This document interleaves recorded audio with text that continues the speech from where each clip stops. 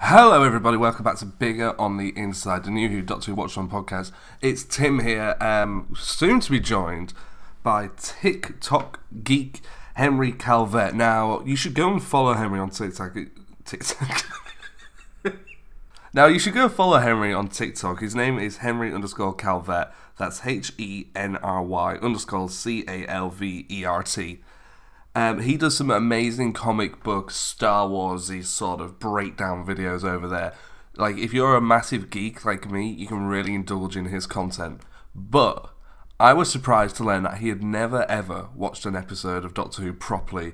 So I got in touch with him, I sent him 3 episodes to watch, and he came back onto the podcast, and we talked about 3 episodes of Doctor Who. The start of this podcast is going to be a brief talk about TikTok and comic books and lots of other geeky stuff, and then the second half is going to be us talking about Doctor Who with 3 episodes that I thought best summed up Doctor Who. One of them is going to be very controversial indeed, so stick around and let us know what you think.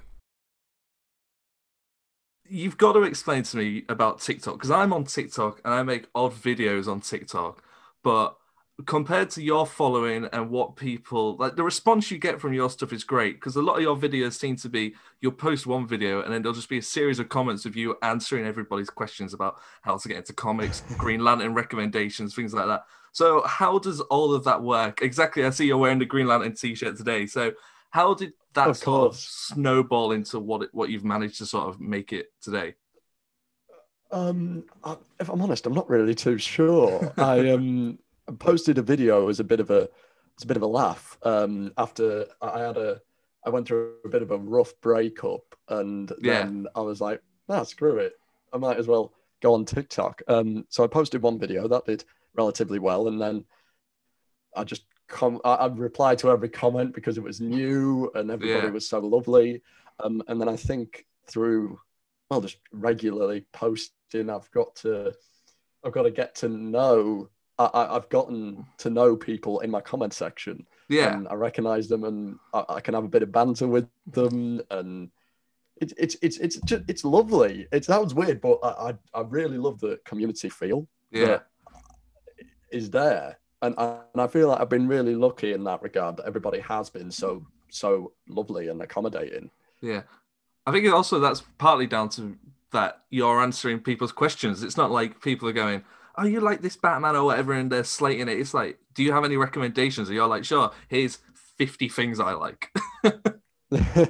Yeah, no, that's true. And I feel like if and what's great as well is on my recommendation videos is that people will recommend other stuff. Yeah, And because I by no means know everything. I haven't read everything. yeah, So it's just great to see that other people are interacting off of my initial video. It's great to see it spiral and grow. yeah. For everybody listening, I promise we will get to some Doctor Who stuff later. I know that's what people probably tune in for, but I'm going to indulge in my geekness as well a little bit. Let's talk about comic books, because I always see whenever you're on TikTok, there's usually a big wall behind you full of novels and graphic novels and comic Yep. books. Tell me about why you love them so much.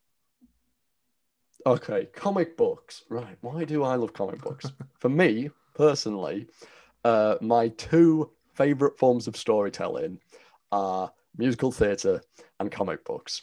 I Yeah, feel like, as opposed to normal novels or whatever, you get a sense of comic books are more dynamic. People often think that comic books are reduced to superheroes and yeah, that's it.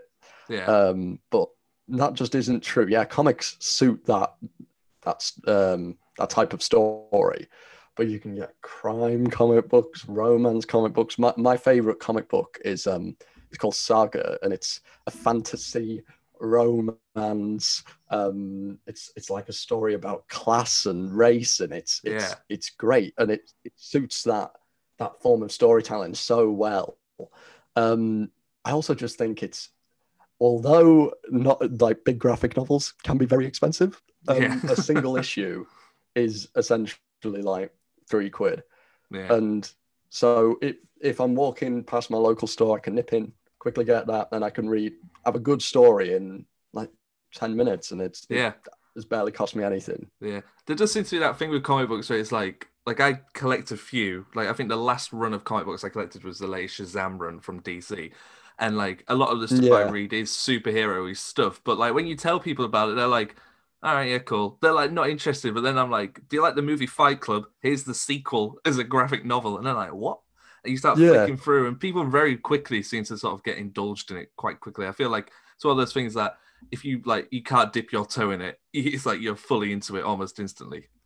Oh, oh yeah. I mean, you try and dabble as such, and then all of a sudden you're collecting six different runs. You've got previous graphic novels. It's mental. The people that I've gotten into comic books have Yeah.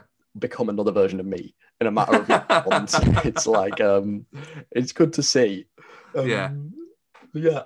It's just a shame that it does seem to be like I live in a little village which like our nearest town is probably like 20 minutes away. So I have to go like it's quite a fair drive to Mm. like our nearest comic book store. There doesn't seem to be like actual stores anymore. It just seems to be a lot of it online, which isn't necessarily bad, but I always love the thing of going into like a comic book store and looking. It's almost like walking into HMV, but just for comic books.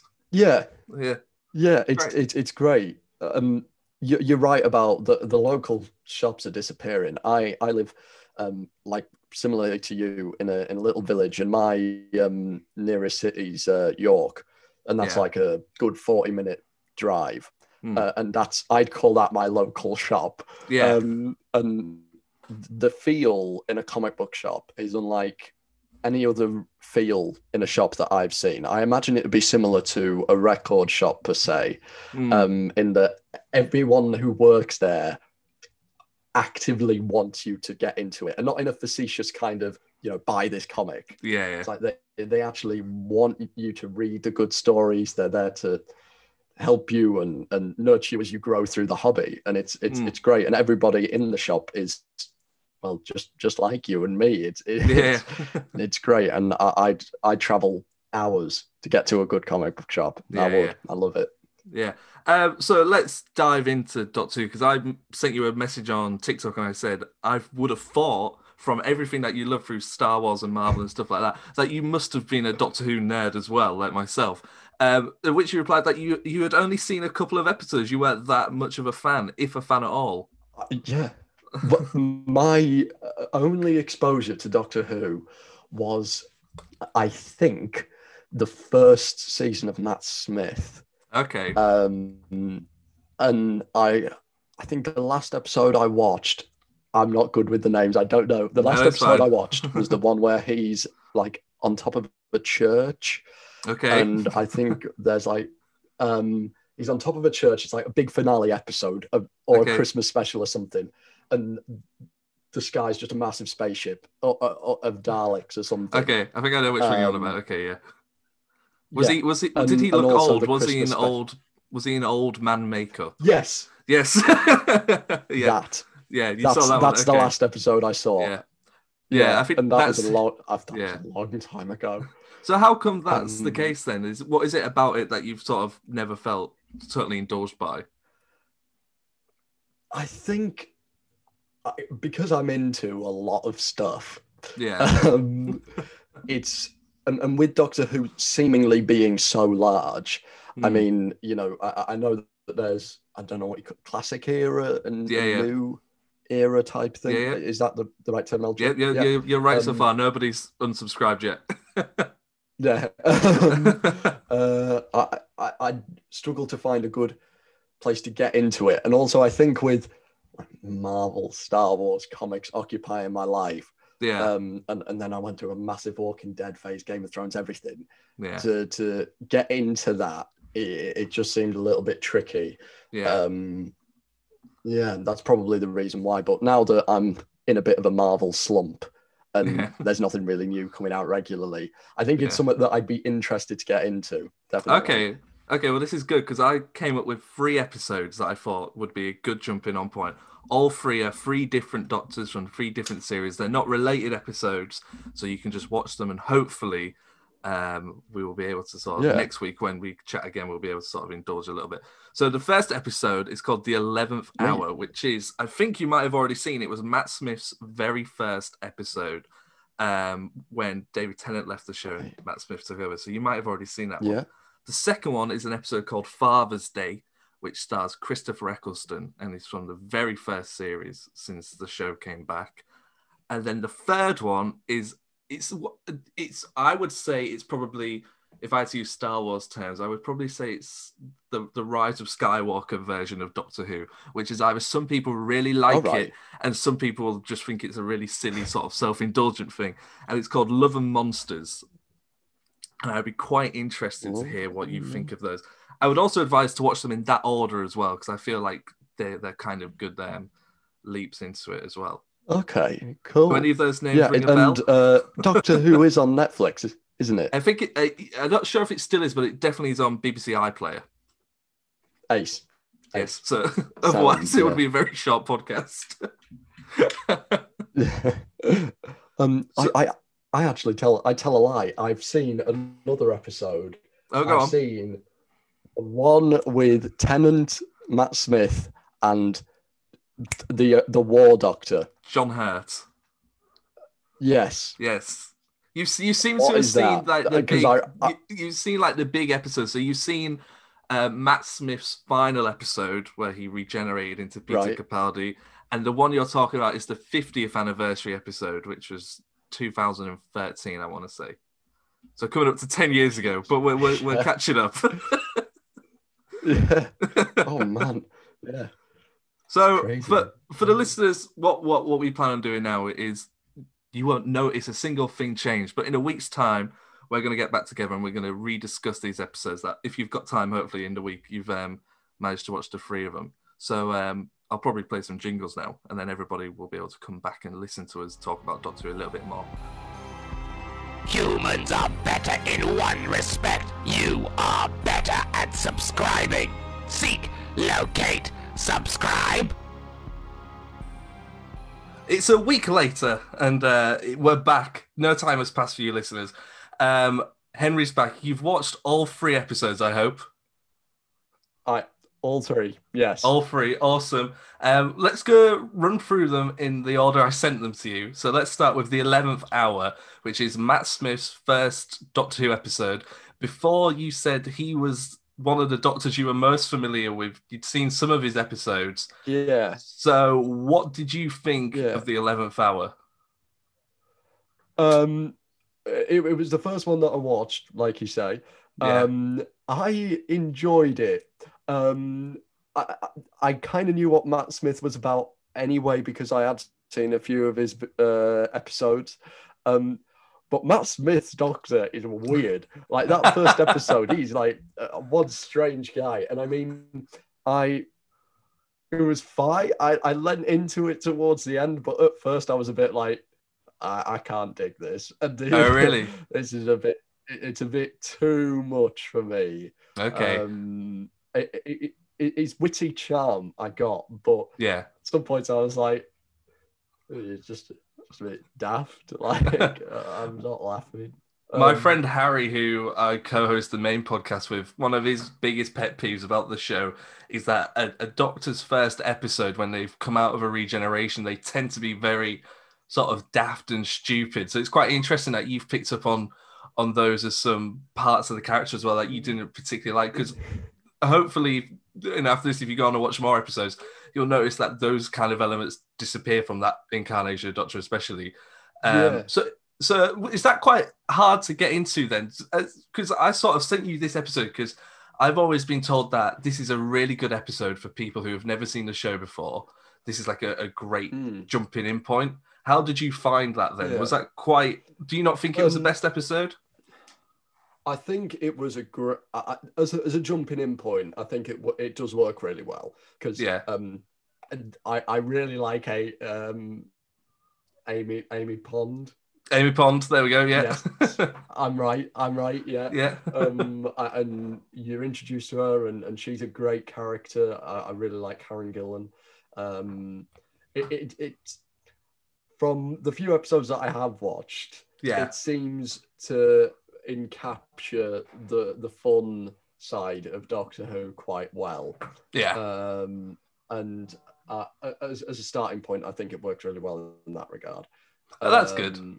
Yeah, all the side characters are great. I wasn't what I struggle with time travel shows as well is that I'm often sat there just trying to wrap my head around the time travel. But in this, I didn't really mind. It's just Yeah. it's there. Don't think about it. Just have a laugh, and I like that. I did That's like good. that. I'm guessing, therefore, you must be familiar with Karen Gillan from things like Avengers. Yeah, Yeah. yeah. So how and is it for you? Jumanji Yeah. and See, I sort of, because I knew it from yeah, Doctor Who to then go on and do like these massive blockbuster films. So how is it for you yeah, to sort of know her from these big movies to then see her doing like a little British TV show? yeah. It's I don't know. It's kind of weird. It's I knew she started there. Yeah. Did she start with Matt Smith, or was she also Yeah, David she Tennant's? started with Matt, yeah. No, she started with Matt. Okay. Yeah. Yeah. She doesn't age. I don't know how long ago that episode was, but she looks the same. She still looks ace. I want to say that that episode must be about 12 years old now, I think, if I had to guess. Right. Yeah. Yeah. Right. Yeah. It was cool. It was cool to see where she started. Yeah. So out of 10, like we'll do 10 for all of these episodes. Out of 10, it's just a general fun thing to watch. If someone was to, if you, okay, let's say you were going over to somebody's house and they said, oh, I'm just going to put an episode of Doctor Who on. This was the episode that came on. Out of 10, how excited or how thrilled would you be that this is the one that they picked? I'd say a 7. Okay, I'd that's be not like, too bad. this is good. Yeah. This is a good episode. Have some fun. Great. Cool. Yeah. 7. I'm excited to see, therefore, what your response are to the next 2 episodes, especially the final episode. But before we get to that, let's go with Father's Day, written by Paul Cornell, who, bit of backstory, is considered to be one of the best writers of Doctor Who. He doesn't do a lot. He hasn't done much in, like, I want to say 10 years. So, but Right. these episodes he's done are, like, really sort of fan favorites. You text me during the week to say you really enjoyed this episode. So go for it. Yeah. Tell me what you liked about this one. I could tell when I was watching it that this would be a fan favorite. Yeah. But yeah, I was quite shocked at how like much of an emotional episode it was. It really doesn't waste any time getting started, introducing you to remind me of the companion's name. Rose Tyler. Piper. Rose Tyler, Yeah. That's it. Yeah, it doesn't waste any time. Just like you're there and you're just invested because she wants to save her dad, obviously, and that's compelling enough anyway. Yeah. And I like Christopher Eccleston. I wasn't expecting that. Okay. He was a lot different to Matt Smith. He seemed to have his head screwed on a bit more and almost a bit more sarcastic. Maybe. Yeah. That's interesting. You should mention that because this episode, in each series, there tends to be an episode which is known as a Doctor Light episode, which means the Doctor doesn't feature in it as much as he does in other episodes, usually because of scheduling conflicts and stuff like that. So it's interesting that despite him not having a massive role as he does in other episodes, that you really enjoyed him. But that said, considering what you said about Matt Smith with his sort of dorkiness and silliness, that sort of clown-esque about him, the fact that this guy was just like a tough northern guy in a leather jacket, I kind of get why you like him. Yeah. Yeah, he was a cool Doctor. Yeah. That's cool. Yeah, I love the emotional beats, and I really liked Rose's mum as well. And also, what I didn't really see a lot of in the Matt Smith episode was the effects of massive alien spacecrafts.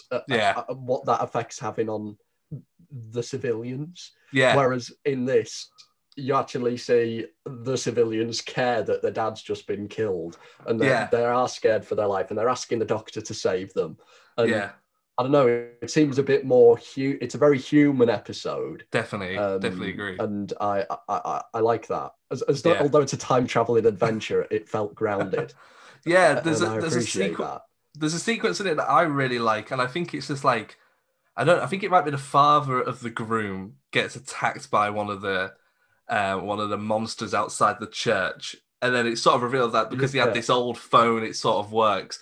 And it's like, I really like how the groom character is sort of like grieving for his father almost, but then at the same time, he's like, I've got to put that behind me. I've got to carry on with this because everybody else needs saving. Yeah. So I think it's a really like you said, the human characters in it are really well fleshed out, which I do sort of agree is sort of lost in current episodes of the show, especially with the Matt Smith era.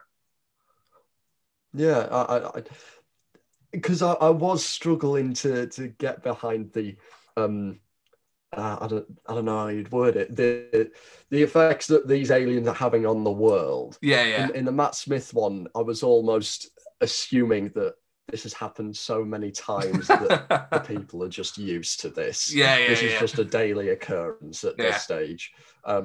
Whereas end of the world time, keeping demon monster things. Yeah. People are scared to death. They are dying. It's I really appreciate it, and the whole creating paradoxes with interacting with your older selves and all that kind of thing.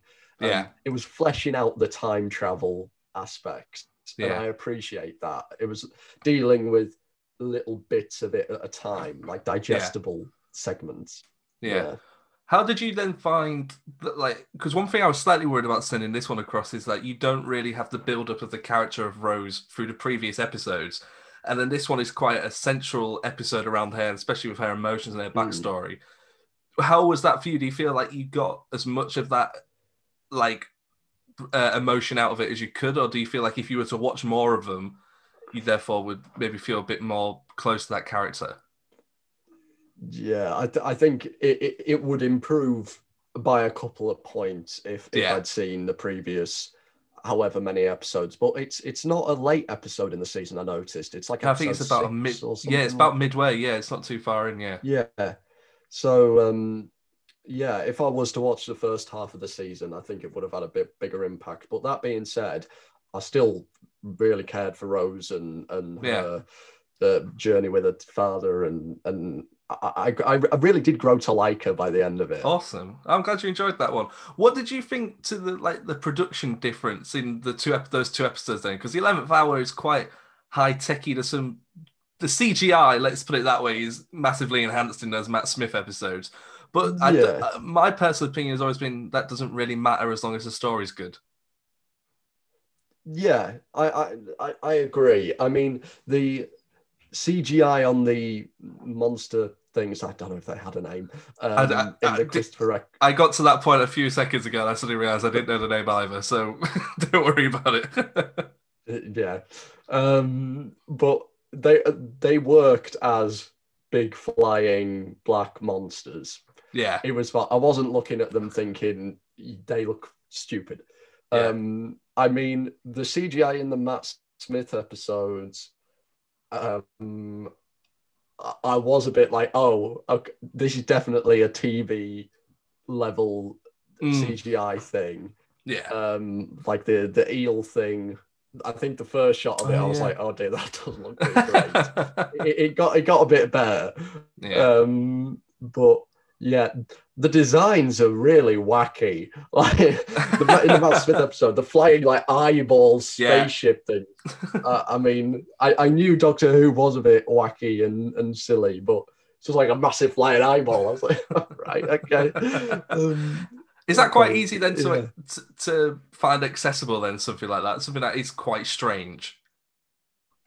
Yeah, I think so. I think because you're watching Doctor Who, it's that unique British time traveling thing. Yeah. You know, he flies around in a police box, and you've kind of got to embrace it. Exactly. And I liked it. I thought awesome. I liked it. Yeah. Okay, well, let's move on with embracing the strange into one of. I will tell you straight off. This is one of my favorite episodes of the show, but mainly because of the reasons that people seem to dislike it, which is Love and Monsters, Series 2, written by Russell T Davies, starring Peter Kay. This is another Dr. Light episode, ironically, not intentionally sent across. But you tell me what you thought of this episode. I really liked it. Awesome. Yeah, no, I really enjoyed it. I enjoyed it consistently for the first three quarters. I was having a great time for the first three quarters, and then I was having a good time for the last quarter. Okay. I really, really liked. I don't know the character's name. The main bloke in this episode, I was invested in. I really like this fella.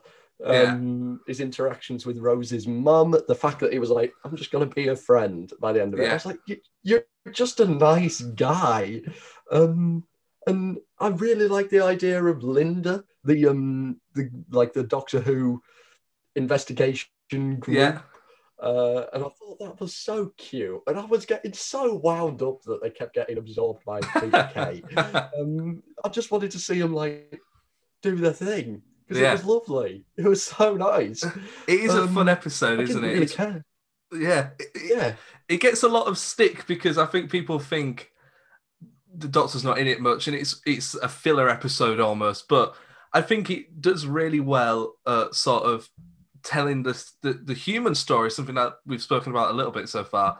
You know, like how people within this world actually live and the strange things that go on. And the fact that if this was real, there would be little subgroups of investigators and what would now be like internet journalists and fan theories and, you know, Illuminati stuff and all weird stuff like that on the internet. And I think it's great.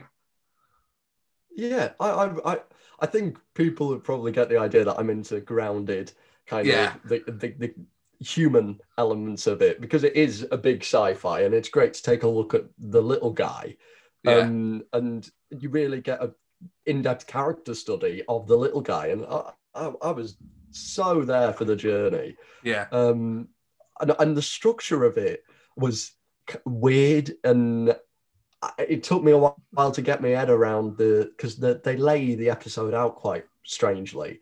With like a flashback at the start and then a narrative voiceover thing. I don't know. But when I got behind that, I thought it was ace. It was it lent into the weirdness. I just had a real good time. Awesome. Also, Moaning Myrtle from Harry Potter played the girlfriend. I swear. Yes. Yeah, I think you're right there. Yeah. Let me double check. I will check. Olivia Colman. Yeah, and I'm pretty certain that. Well, no, it was Olivia Colman was in Matt Smith's first episode. Yeah, she was. Yeah, I think it's strange seeing so many British actors in this show before they become such big names. Suddenly, like having these little one-off roles in like a one episode, like halfway through a series episode of Doctor Who. It's great. Yeah. It really is. I mean, Olivia Colman's won an Oscar, and she only had like 3 lines in that episode. I was astounded. Okay, so I forgot to do it for Father's Day, but out of 10, what's your rating of this one? Father's Day, I'd go with either an 8 or let's go 9. Okay.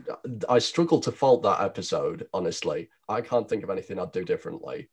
Okay. And Love and Monsters, I'd give a 9, but for different reasons. Okay. I had a lot more of a fun time with Love and Monsters. I'd rather watch that again than I would Father's Day, but Father's Day is a better episode, probably. Yeah. But I really enjoyed both of them. Awesome. I'm glad you enjoyed them. So, okay, so you've watched these 3 episodes. Have you all been swayed or tempted to possibly go and dive in and watch a few more random episodes? I have. Yes. Yeah. That's good. Yeah, That's good. I definitely want to check out.